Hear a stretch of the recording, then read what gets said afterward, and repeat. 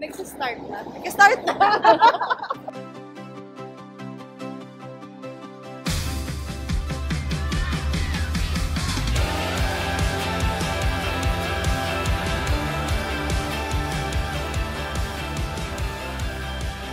We're walking to Peabody Terrace. Galing kami sa apartment ni Aika. Ito ay katapat lang ng apartment niya. Dito kami tumira 98 and 99. Si Jess nag-aaral.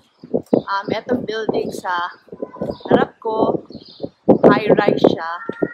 Dyan yung building namin. Building 24. Nasa 11th floor kami. Yung Peabody Terrace ay isang apartment complex na maraming buildings sa loob, tatlo yung high-rise. Dito nag-5th grade, saka pre-kindergarten si Aika saka si Trish. Ito yung courtyard kung saan parati naglalaro yung mga bata. Nasa harap na harap siya ng building namin. Ito yung parking garage. Ito yung lobby ng building 24 na tinirhan namin. Ayan, napaka-memorable. 11th floor kami, room 1102. Ito yung bahay namin for a year. Punta tayo sa school para makita nyo. Diyan si Aika nag-5th grade.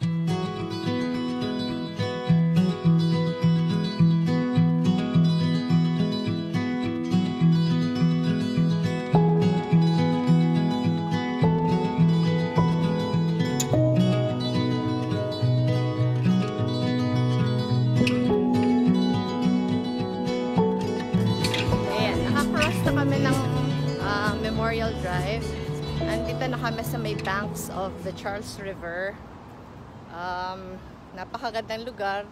Yung kanyang side ay park. Maraming bridges na nagko-connect sa Cambridge and Boston across Charles River. Ito siya, one of the bridges. Yan yata yung Weeks Bridge.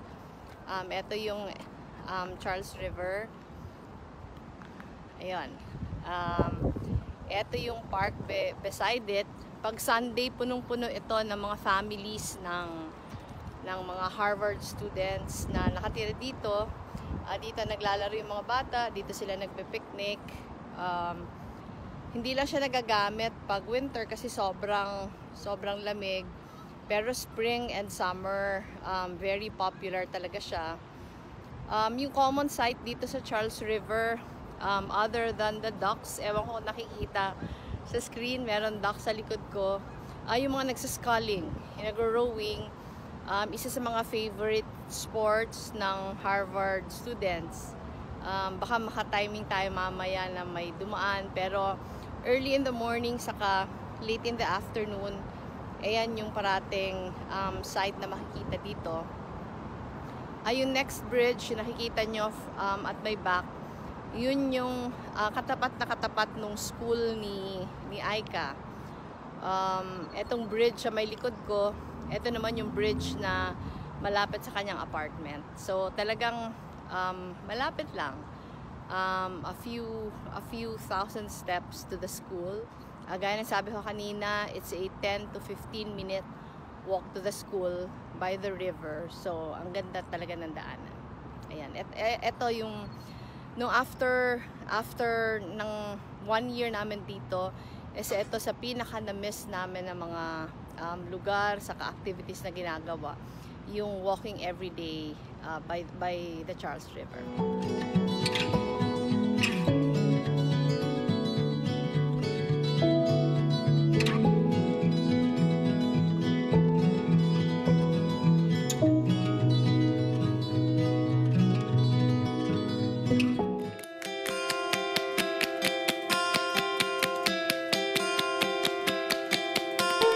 Hi!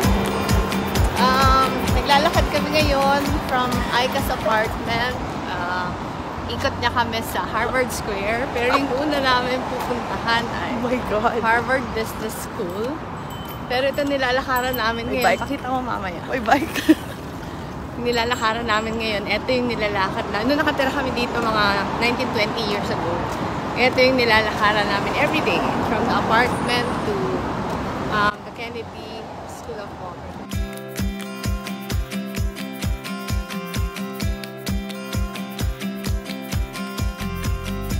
Yung Harvard Business School, yung campus niya is across Charles River.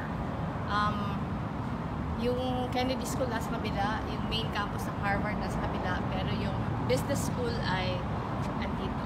Kaya ikot tayo ngayon sa Harvard Business School.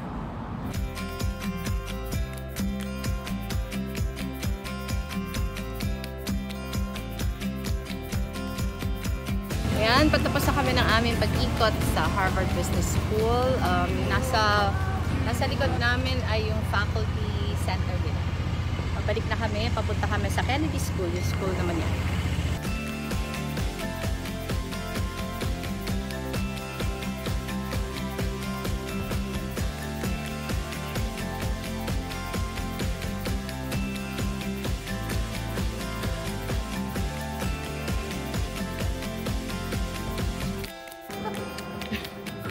Yan si Aika. Kinakahiya ako.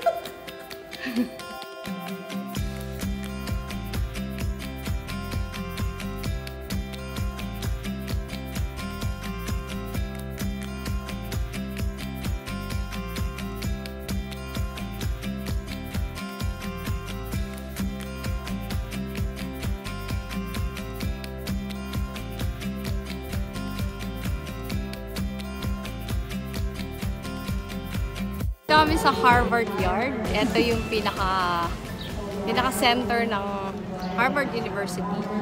Nandito yung classrooms and offices ng undergraduate students ng Harvard. Ito din yung venue ng graduation on the 24th. Pupunta tayo doon saan yung nandun. Nalikat namin. Doon yung venue ng graduation. Halos lahat na nag-tour dito sa Harvard dito unang pupunta. Kasi ito nga yung pinaka-heart ng university.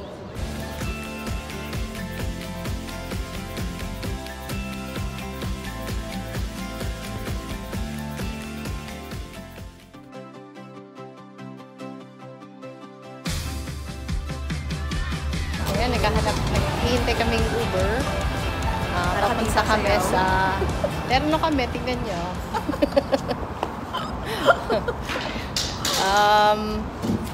Papunta kami sa school kasi merong Edward Mason certification. Ayan, andyan na yata yung sasakyan na.